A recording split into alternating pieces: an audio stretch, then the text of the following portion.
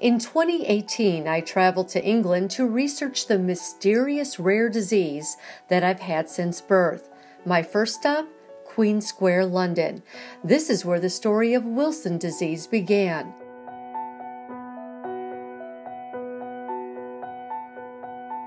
It was here, at the National Hospital for Neurology, that Samuel Alexander Kinnier Wilson made a landmark discovery.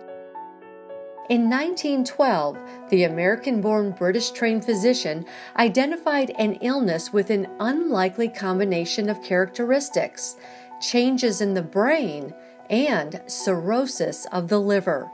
The disease was always fatal in the young patients he observed. He called it progressive lenticular degeneration. Dr. Wilson's son, James Kinnier Wilson, lives nearby in Cambridge and remembers his father's discovery, and when hepato, or liver, was added to the name. It's been called hepatolenticular disease. But I don't think he would have liked that, because hepas is Greek, and lenticularis is Latin, and he was a classical scholar, and I'm sure he would have said they don't mix. After Dr. Wilson published his finding, it was given a new name, Wilson disease. I think he was very pleased about it. Very proud of him. Yes, it's quite an honour. He presented the thesis to Edinburgh University and received a gold medal as a result of it. Despite Dr. Wilson's continuing research, discovering the cause of the disease eluded him. He didn't know what caused it. He got as far as saying that it was toxic in origin. Dr. Wilson was right. Doctors discovered decades later that a genetic defect allows copper, an essential dietary mineral, to accumulate in the liver and brain, causing a variety of devastating symptoms, as can be seen in this film from the 1980s. This liver disease may cause swelling of the abdomen, jaundice, bleeding, as relentlessly worsening tremors or rigidity of the hands, feet, and head, drooling and slurring of speech, and abrupt personality change, the sudden appearance of impulsive, grossly inappropriate behavior, often sexual in nature, temper tantrums, inexplicable deterioration of schoolwork, or the appearance of a psychosis that cannot be distinguished from schizophrenia or manic depression. Everybody with a diagnosis of Wilson disease is different. And from what I've seen of the Wilson disease patients, it is absolutely true. They're all different. In my case, Wilson disease put me in liver failure when I was a college student.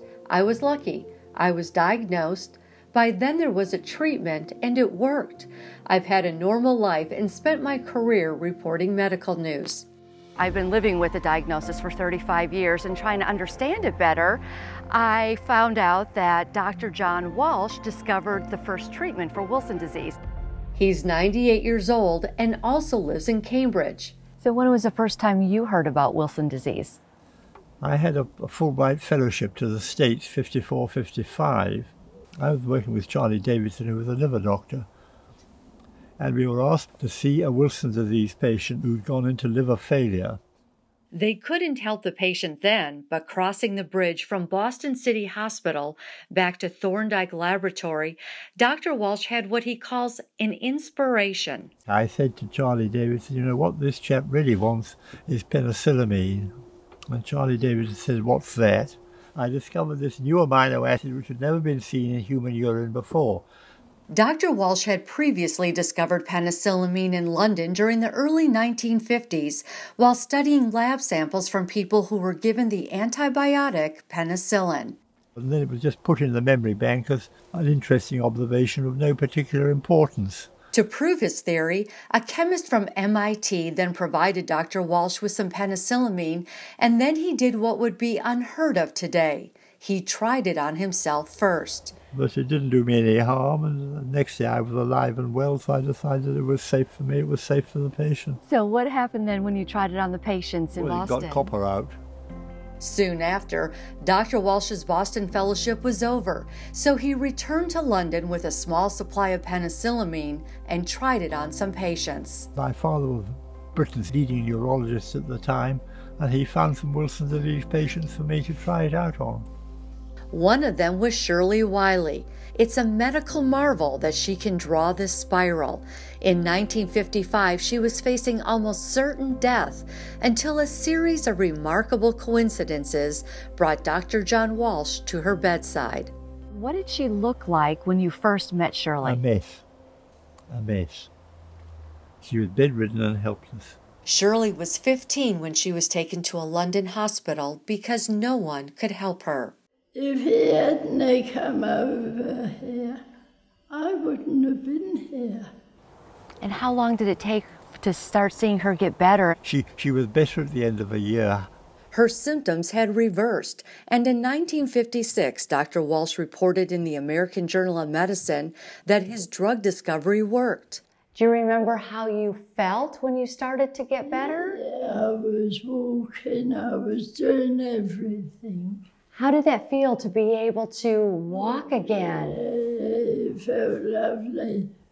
Dr. Walsh continued his research in Cambridge and found that Wilson disease needs to be treated every day for life.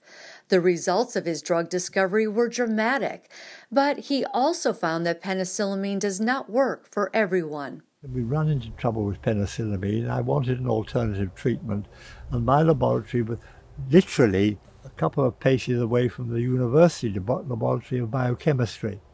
And one morning I wandered over to the University of Biochemistry, ran into a biochemist called Hal Dixon. I explained my problem to him, and he took a bottle off the shelf and said, triethylene tetramine, very similar to spiridine, should be non-toxic, is known to bind copper, try it. And that's how we got triantine. So it was Hal Dixon's idea, and my work proving that it worked and was safe. Do you feel like one is superior to the other? I think it's a question of which one works on best on which patient. I think it's a question of trial and error. Penicillamine and triantine turned Wilson disease from an always fatal disease to one that's treatable. Since then, researchers discovered that zinc works as a third treatment option. Shirley's taken penicillamine for 63 years. So what do you want other people with Wilson disease to know? Oh, keep taking the tablets. Please don't stop. She's been able to live a normal life. She married, and while raising her 3 children, she worked at Scotland Yard cleaning offices. You're a medical pioneer trying penicillamine. But there's a lot of people better by taking it, isn't there? How does that make you feel? Proud, happy. Dr. Walsh asked his patients to draw spirals to monitor their progress.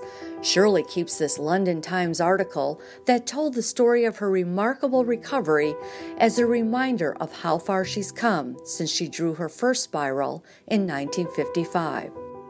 What do you think when you think about Dr. Walsh? He's marvellous. I wouldn't have been here but for him. Well, I think it is a remarkable series of coincidences that all worked out well. The coincidence that I discovered penicillamine, which was a coincidental discovery, the discovery that we saw patients with Wilson disease, and I realized that penicillamine might work, and the coincidence that I was able to get some, and that I was able to show that it did work. And the whole thing was, if all those coincidences hadn't worked out, the whole idea might have gone fat. It's incredible. Yeah. It was all good luck, really. Walking across that bridge and having that idea, I mean, where did that come from? Where did it come from? Someone up there. Where do ideas come from? Where do ideas come from? But the story doesn't end there. For too many people, getting the diagnosis and the life-saving medication in time, or at all, remains the challenge of Wilson disease.